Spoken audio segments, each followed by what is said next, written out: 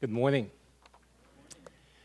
Thus far in this chapel series, we had a blessing to hear from 3 different members of our community, offering messages that compels us to think about why is it that we as individual Christians and we as a corporate Christian community must engage with these challenging issues around the racial reconciliation. President Dockery, through his personal testimony, and then Dr. Dana Harris offering us theological and biblical foundation for racial reconciliation. And then last week, Dr. Doug Sweeney offering us a historical account of this very troubled history of race relations in our church within the United States. And the task that was given to me is now to bring our focus back to our campus, to our community, to consider the question using the commitment paper that you have before you. What do these commitments exactly mean for us, particularly as a Christian learning community? And how might living out these commitments form us individually and corporately? Now, as Dr. Harris mentioned last time, this particular one-page paper comes at the very end of 5-page long biblical rationale for racial reconciliation. And this commitment paper, particular, is now a living document for our community, because I don't know if you knew this, because from now on, and this is the board's mandate, every full-time faculty and staff member who sign our contract each year, we need to review our statement of faith and be able to affirm it, our school's positional paper on human sexuality, and now this third document. Now, as a living document, it looks nice on a catalog or a website, but if we don't practice it, it would not mean much in terms of how it might impact us. So today's message would be about, okay, here are these 3 commitments. What might it look like for us to practice it together as God's people? So please turn to the document with me. And what I'd like to do is go through these 3 commitments, and then I would like to end my presentation by briefly reflecting on Psalm 133 that was read. So I'd like to read the introductory paragraph. In light of the supremacy and authority of Scripture and the theological foundations and principles that flow from it, which was explained 2 weeks ago by Dr. Dana Harris, and in view of TIU's community focus and cultural engagement values, and TIU's mission statement, TIU as a Christian learning community makes the following 3 institutional commitments to live as a reconciled community informed by the following givens under the guidance and empowerment of the Holy Spirit. The following commitments are intended to be consistent with Scripture and interpreted in accordance therewith, providing guidance for TIU as a learning community. The following commitments focus on relationships and racial reconciliation, recognizing that our human tendency to discriminate against those unlike us, whether with respect to race or in other areas, is a universal product of sin nature. Given the relational nature of our loving and just triune God, who is a unity in diversity, given our dignity and value as creatures made in the image of our God, given the alienating brokenness of the world, and given the reconciling work of Jesus Christ, the Son of God, and the peacemaking task to which we are called, and then we have these 3 commitments. But in my presentation, I want to work with the 3rd commitment first and work way back up to racial reconciliation. So the 3rd commitment, at the bottom of the page, I would like to read.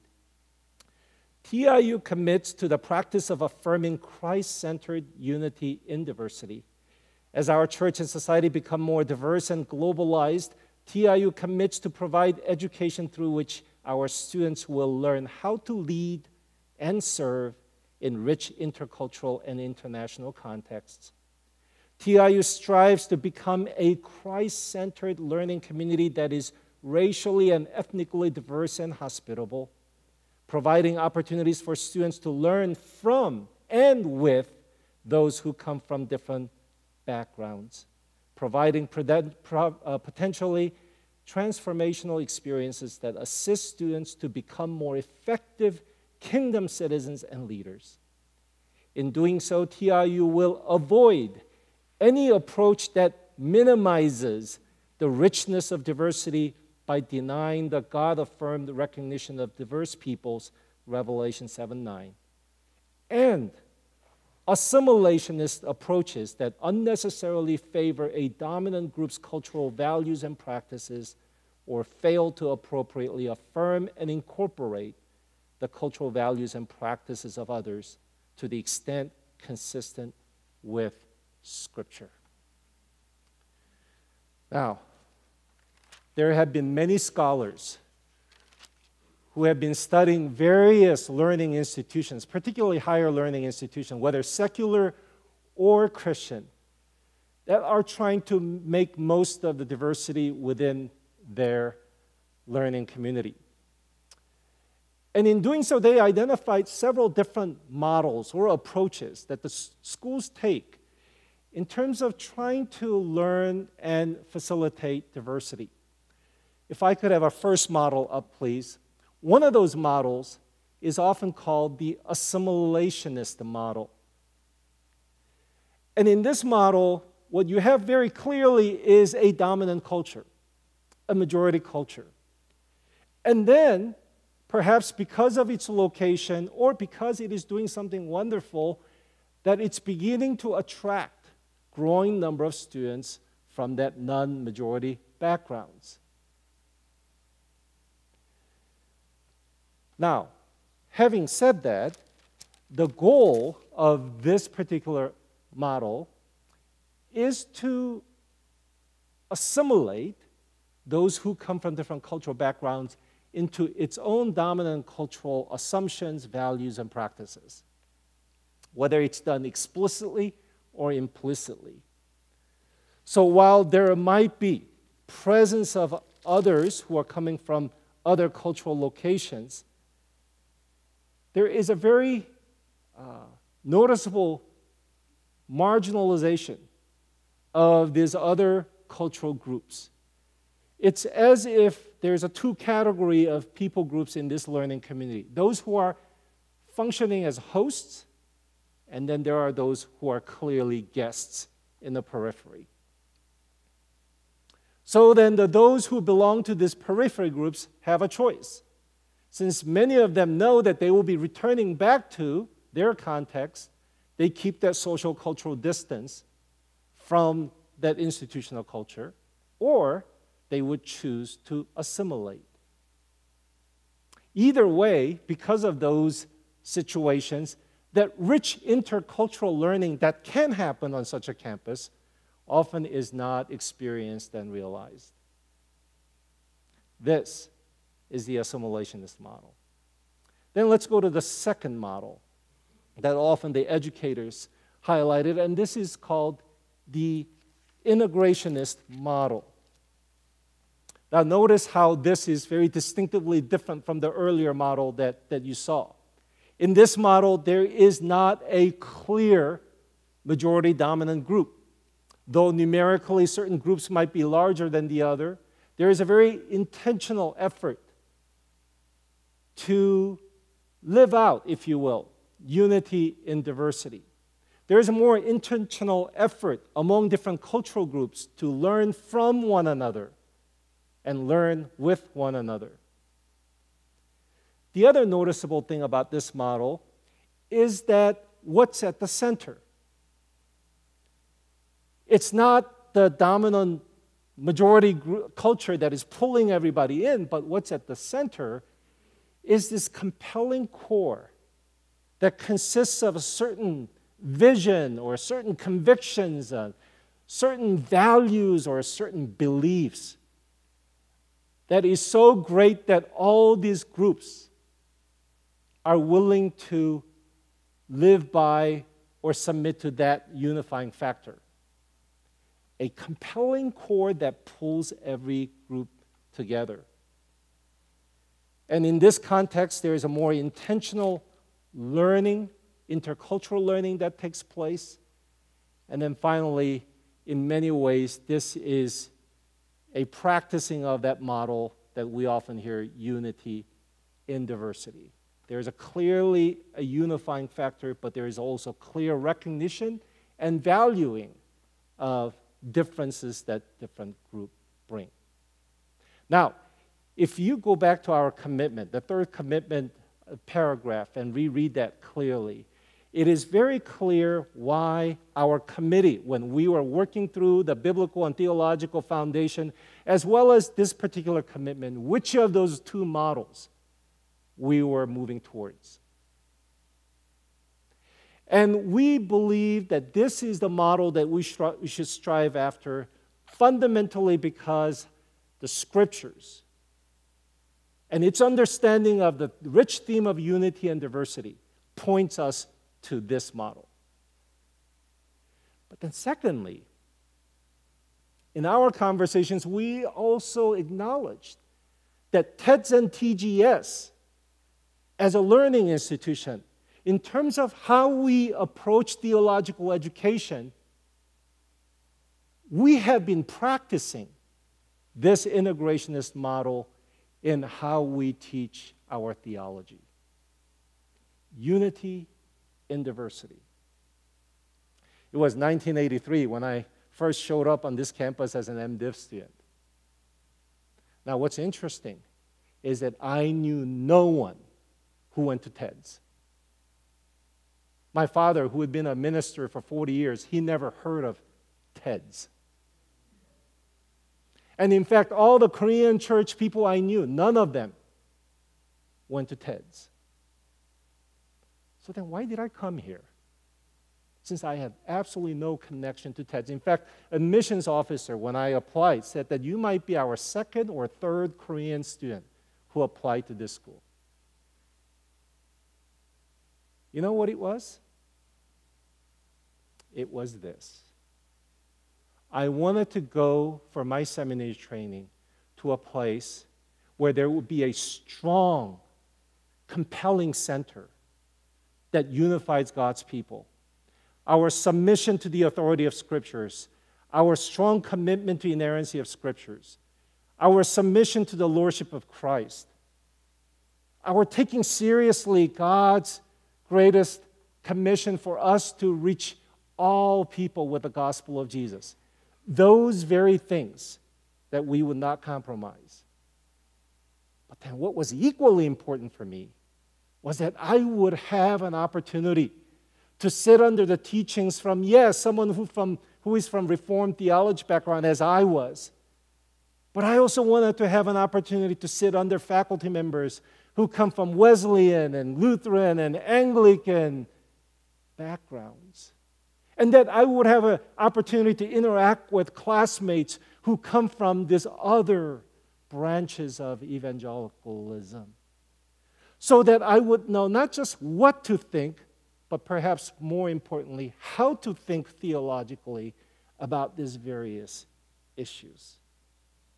My guess is that many of you who are here as students or as a faculty, you have chosen to be part of this learning community because you are drawn to that model of theological education. That's our DNA. Now, our committee's challenge for us is now grow based upon this particular DNA of our school, our way of practicing unity and diversity in our theological reflections. Now bring another layer of learning to this, and that is our intercultural learning. As God is sending more and more students and faculty and staff from various different backgrounds, how do we practice this now at the intercultural dimension? I shared with you, it was 1983 when I first showed up on this campus, and I went to my first advisee group meeting. Back then, it was not called formation group, but it was called advisee group meeting, and I went to one. And what it was the first day of introduction, so we're going around and introducing ourselves. And what struck me was that many of my student members in that advisory group, their last name ended with either S-O-N or S-E-N. So there were a lot of Johnsons, Swansons, Olsons, and when it was my time to introduce myself, I said, "You can call me Peter Chasson." Now, since 1983, we've come a long way.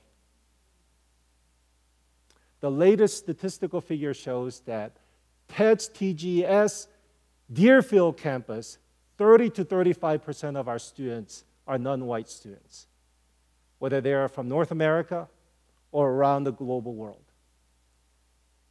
You know, sociologists define an organization as a multi-ethnic when at least 20% of the members of that community come from non-majority background. So using that definition, TEDS TGS community is clearly now beyond that multi-ethnic definition boundary. We are multi-ethnic learning community. However, you know, a community can be multi-ethnic demographically, but still be very monocultural. And that's a default. If we do nothing, that's what would happen. That would be back to the assimilationist model. But if as a learning community, as faculty members, as students, as a formation group leaders, if we were to intentionally steward the rich kingdom gifts that God has brought to our campus from so many different backgrounds, what might it look like for our classroom interaction, our chapel service, our formation group time, when we intentionally envision that our future direction is with this integrationist model? Christ-centered unity in diversity. We believe that is God's not only unique DNA gift to TEDS and TGS, but it is also a journey that God is calling us to continually grow into. Second commitment. Again, in your commitment document, let's go to the second commitment. And it reads like this: TIU commits to the biblical practice of justice. A biblical understanding of reconciliation includes justice. This is especially critical to racial reconciliation since racism and racial inequality continue to undermine the goal of racial healing and unity. TIU, as a Christian university, strives to grow in its journey of racial reconciliation and justice by practicing the biblical value of mutuality. That is to say, TIU seeks to foster true equality among all its members who come from different ethnic, gender, and racial backgrounds, such that image bearers relate to other image bearers with genuine honor, fairness, and respect. Rather than engage in the politics of identity that seeks to advance the interests of one's own people group, as a Christian community, we aim to serve the interests of others as Christ modeled for us, Philippians 2, 1 through 5. As a Christian university, TIU commits to empower all members of its community to fully exercise their gifts, working towards eliminating forms of racial prejudice and systemic racism that can undermine this goal of peacemaking or shalom bringing. Now, earlier I mentioned that in many secular universities, while they're striving to work toward this integrationist model, one of the toughest challenges they often encounter is what should occupy that compelling center?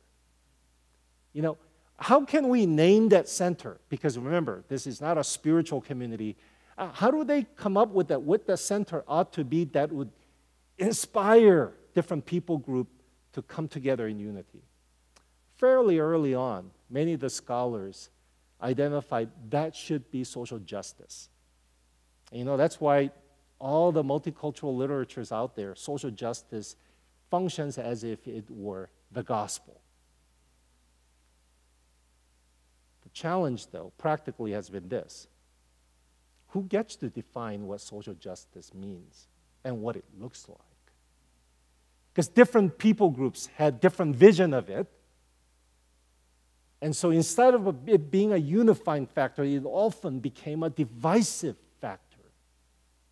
So while this model looks good on a paper, it rarely gets to be achieved. However, for Christian organizations, especially evangelical learning community like ours, this is something that we should strive after. But for us, the center is the gospel, is the lordship of Christ, and his mandate for us to be his witness to the ends of the earth. Those are our center. But we would argue that justice cannot be left out from that center as well. First of all, because that's what Scripture mandates God's people to do justice, to love mercy, and to walk humbly with our God. But then, how do we define what this justice should be? Well, just importing secular concept of social justice would be very problematic. So we need to now carefully, biblically define what this justice might be and what it looks like. And one of the things that we as a committee focused on was a biblical theme of mutuality. And this is one of the reasons why. On a secular campus, for instance, when I was a doctoral student at Northwestern, there was a sense of expectation that if you are an Asian American professor, you need to strongly advocate for the cause and the interests of Asian American students on this campus. If you're a Latino faculty member, of course you should do that. If you're a gay lesbian faculty member, yes, you should fight for the cause, the interests of gay lesbian students on campus. And that led to what's called on this paper identity politicking. So as a committee, we used completely countercultural language that is biblical. Instead of using justice to seek what interests need to be protected of my people, we need to be Christ-like as in Philippians chapter 2 and continually think about the interests of others, and particularly of those people groups who are marginalized and minoritized in our community. Looking for the interests of others. Mutual empowerment, mutuality. But how do we grow in that practice? Some of you may have read this book. Miroslav Volf, I think it was in mid-1990s, wrote a powerful book called Exclusion and Embrace when it first came out, became the book of the year for Christianity Today. And in that book, he makes this argument that when you and I become a new believer, a new creation in Christ, and when the Holy Spirit come dwell within us, that Holy Spirit empowers us to have a new relationship with God above so that we become more and more sanctified and become like Him. And then he argues that same Holy Spirit also empowers us so that we can redefine our horizontal relationship and that we would learn how to embrace others, particularly those with whom I have had historical animosity and conflict, that they become part of who I am. And in that context, he made this argument that when the Holy Spirit empowers us, we are able to embrace others, and that embracing of others take two distinctive steps. One is to open your arm like this. I mean, after all, this is what's required when you are going to embrace the other person. But then this opening of arm gestures one's humility that says, I by myself am not complete, or we as our people group, by ourselves, are not complete. Because you are so different than I am, I need you in my life. That's a humility. But then secondly, it's also a gesture that communicates vulnerability. I mean, this is not a self-protecting posture. You could get hurt. And then he says the second rhythm of embracing others is to bring your arms around that person lovingly. And it's at that point he makes this remark, and that is, but human fallenness being what it is, often we are tempted to give the other person what he called oppressive bear hug of assimilation. Unless you become just like me, I cannot have you in my life. Unless you worship the way I worship, unless you watch the same TV program that I do, unless you root for the same sports team that I do, unless you vote for the same candidates that I do.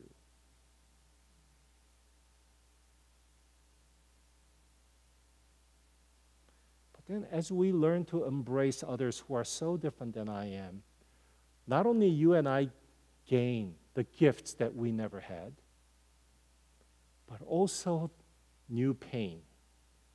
Because now, as we learn to embrace others, their pain becomes my pain. What frustrates them becomes source of my frustration. What keeps them up at night becomes the source of concern and worry for myself. And when we, as a community and as individual Christians, learn to embrace and more of others into my life, then their concerns, the forms of injustice and prejudice that afflicts my brothers and sisters that I may not personally have experienced, they become my personal afflictions. And so as a community, we learn to address the various forms of injustice and prejudices and discrimination that exists in all human institutions, including our own, that we are able to work on it together, which is decisively different model than identity politicking that is trying to work out the justice in a very divisive fashion. Now, let me go to the third one. I don't know if I would ever get to Psalm 133, but third commitment. TIU commits to the biblical practices consistent with peacemaking and racial reconciliation.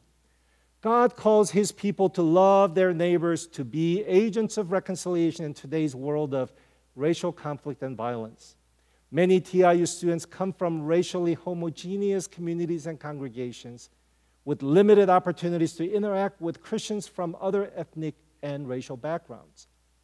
TIU, as a racially diverse Christian learning community, thus has a unique opportunity to express the kingdom experience of reconciliation for its students, staff, and faculty.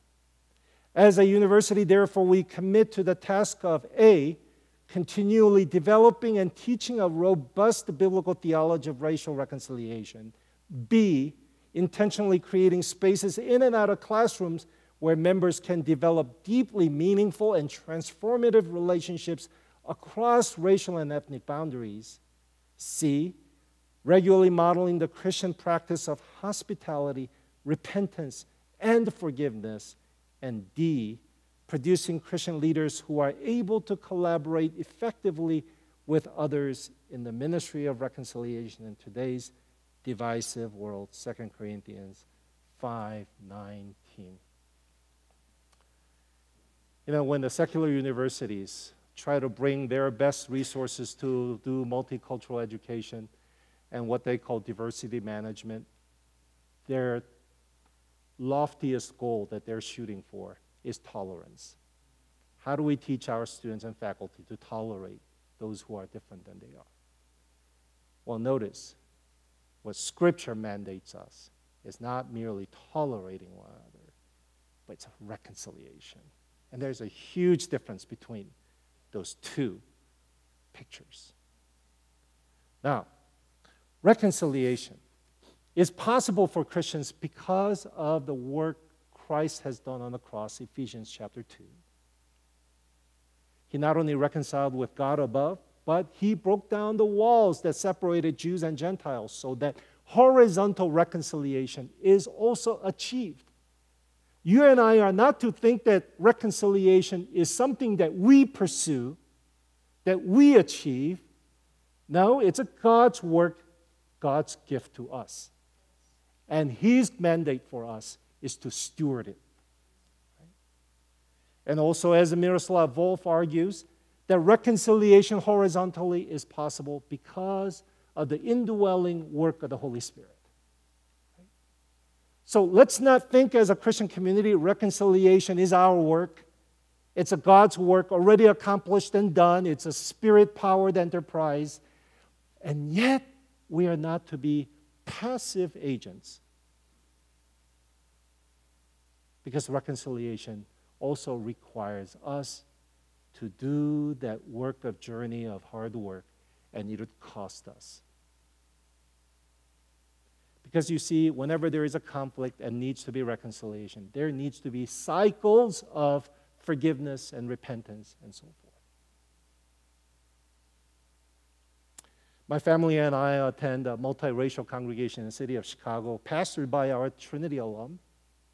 And about a year ago, because we were going through such a turbulent time in the city of Chicago with race relations, he preached for a whole month from the scriptures, very faithfully, but prophetically, about sin of racism and what God calls us to do in terms of racial reconciliation.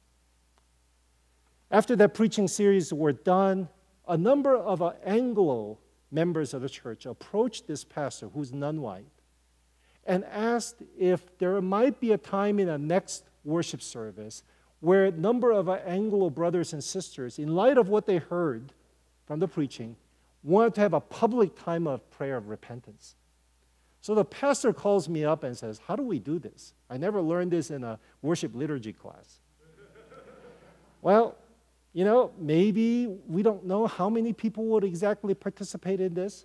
So why don't we, after the worship is formally done, invite people to stay if they choose to, and just allow these Anglo brothers and sisters to have a public prayer of repentance. So that very next Sunday, that's what happened. Now, I was not sure how many people actually take up that opportunity to go up to the front of the church and publicly pray in prayer of a repentance of racism, sin of racism. And the other one is how many church members would actually stay. You know, many times after church service, they all have lunch appointments and they just disappear. But that day, most of the congregation members stayed. And then one by one, these Anglo brothers and sisters would come up. And they would face the cross at the front of the altar. So their back would be toward us. Into the microphone, they would be offering this really heartfelt prayer of repentance. As a person who comes from dominant culture, white privilege, white power, some of the things that they were not even aware of before, and how they have committed sin of omission as well as commission. Many prayed the prayer of a personal repentance.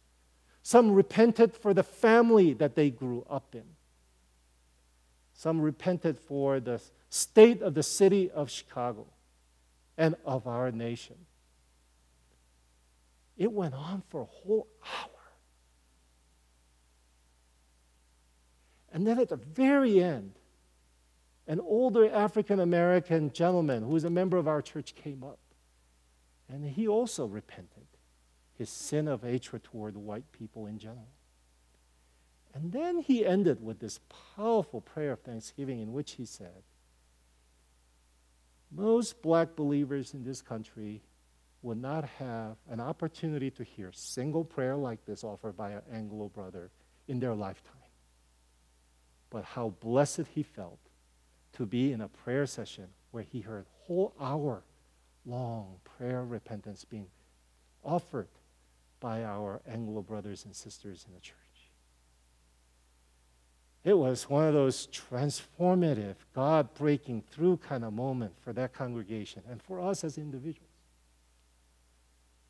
You know how Dietrich Bonhoeffer talks about grace is not cheap because it costed our Lord everything. But then often we as a recipients of that grace, we cheapen it. And so we have this thing called cheap grace that continually undermines our discipleship process. I also believe, unless we're careful, there is such thing as a cheap reconciliation. It costed our Savior everything to accomplish that reconciliation for us on the cross. But because today reconciliation is such a popular saying, right? Yeah, I'm all for racial reconciliation.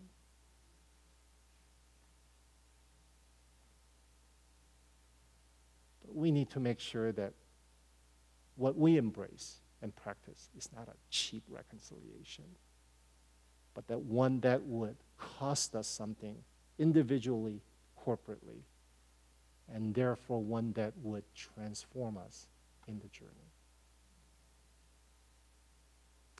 Brothers and sisters, those who've been engaged in the ministry of reconciliation for a long time, they often say racial reconciliation is not a program, it's not an event, and it's not even firefighting the crisis management.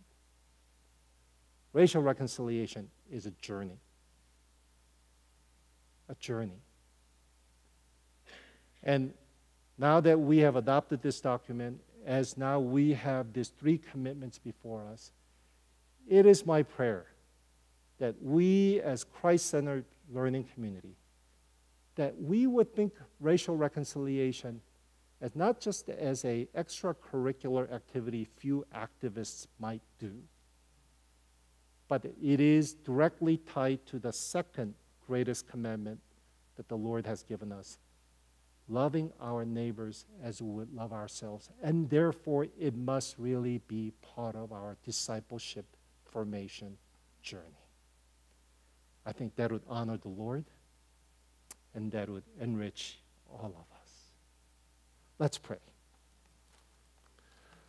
Our gracious God in heaven, Lord, as we continually think about this topic of racial reconciliation, we're reminded that ultimately this is your divine work.